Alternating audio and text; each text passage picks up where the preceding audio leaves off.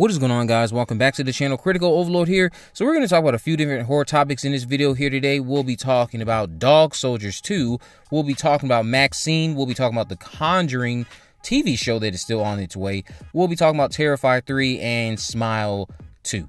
So just to start off here with Dog Soldiers 2, Neil Marshall had an interview with Inverse recently where he was asked to give an update on the staggering limbo project that is Dog Soldiers 2.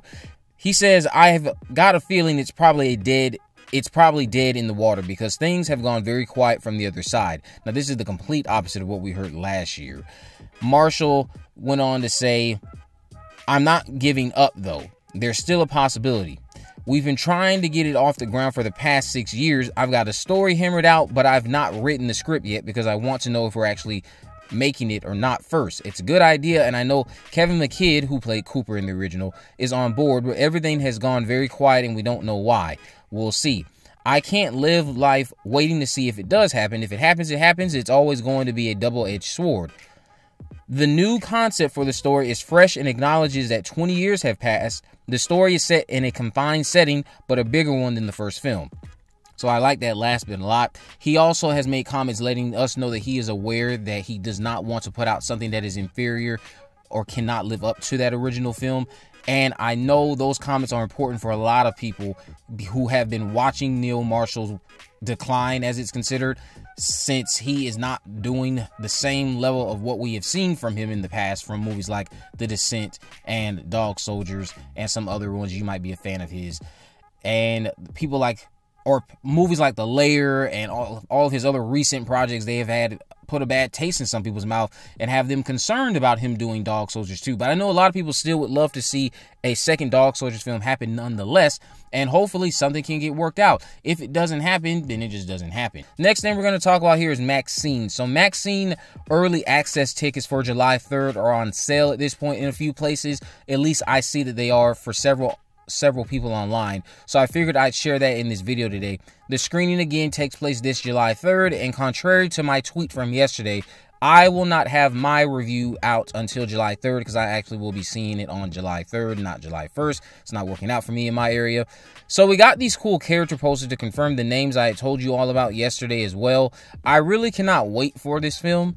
This will be a fun slasher experience that I can see becoming my favorite entry from this trilogy. I know all of you, well, most of you who have been waiting for this film and have been watching my constant MAXXXINE videos, you're going to have fun with the movie. It's going to be something that lives up to the hype. It's going to live up to the trailer you've seen, and you will just fall in love with this film. I know Mia Goth probably is going to give one of her best performances to date in this trilogy. This material here in MAXXXINE, for me, so far, is my favorite of the character, as opposed to anything we saw in the original X film when we first met her back in 22. So I cannot wait to see what we all think about the execution when this releases in less than a month now at this point. Let me know if you guys have acquired your tickets down below. If you haven't, go look in your area to see if you can get your advance tickets for the July 3rd screening. Now we're going to talk about The Conjuring. So our Conjuring TV show that was announced last year is still in development, according to Casey Bloys, who is head of content at Max. This was the comment given to Variety recently. They said there are other properties in development like The Conjuring, which is a big movie franchise that we're developing into a series. All we know at this point is plans exist for this to continue stories that were set up in the movies right now. Knowing how Conjuring 4 will close the door on Ed and Lorraine, I wouldn't expect them to appear in this show. That's just me.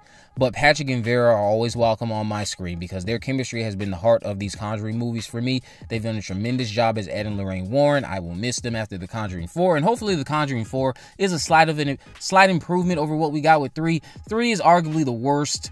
It's not a bad movie, I would say, but it's the worst out of the 3 that we have. And hopefully Conjuring 4 can be back on par with, if not the second movie, even the first movie, because those two are still considered the best for a lot of people, myself included. But are you guys looking forward to the Conjuring TV show? What would you like to see from a Conjuring TV show? Let me know all that down below.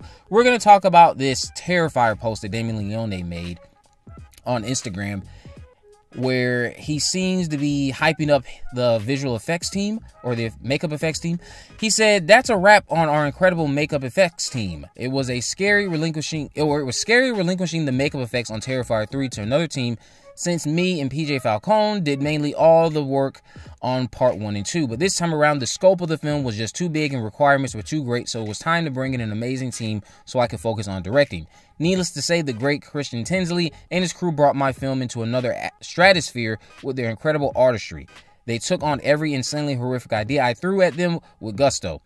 No was never an option, even when it was something I came up with on the spot last minute. Those are the kinds of artists a director dreams of working with, so thank you sincerely for wonderful collaboration, and I can't wait to see your work thrill audiences. To all us Terrifier fans out there, you seriously can't imagine what's in store for you come October. Your stomachs will turn and your minds will be blown. Also, a very special shout out and thanks to the 2 key members who were there with us knee deep in the bloody trenches every day on set, applying makeup and spraying blood.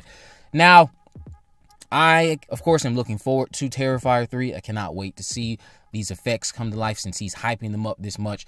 I will say that I know a few weeks ago we also found out this bit of information that Tom Savini will be making an appearance in the film. I cannot wait to see Tom Savini, a legend in the horror community. Now, I will say that I think Tom could be playing this character, Professor Orton, that I've reported on in the past, an alleged character who's set to appear in the upcoming 3rd entry in the Terrifier franchise. There is no mention of who Tom will be playing. That's just who I think he could be playing. I could see him having that small role as Professor Orton. If not Professor Orton, he's going to be this dude in the bar who also starts a fight with Art. I could be wrong on both of those, but we'll just have to wait and see. But the last thing we're going to talk about here is Smile 2. So Smile 2 has a trailer runtime of 2 minutes and 6 seconds, or Smile Deluxe, I should say. We'll see if that title is actually going to stick based off of this trailer.